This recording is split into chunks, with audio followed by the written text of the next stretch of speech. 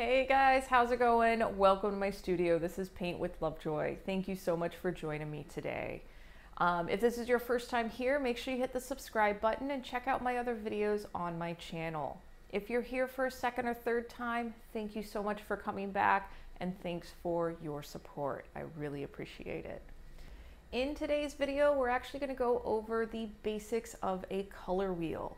And this is kind of the foundation of how we mix our colors. We're going to talk about our primary colors, which are red, yellow, and blue.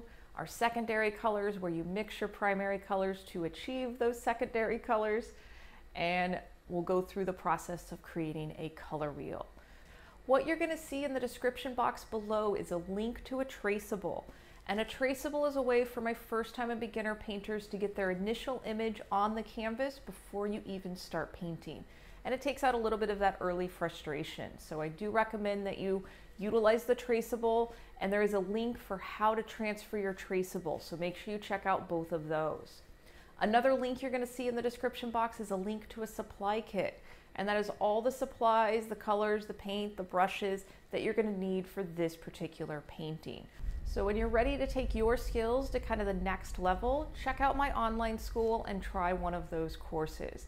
And if you have any comments or questions or concerns or something that you want me to paint in the future, leave a comment below or send me an email. And I do my best to respond to all the comments and emails a couple times a day.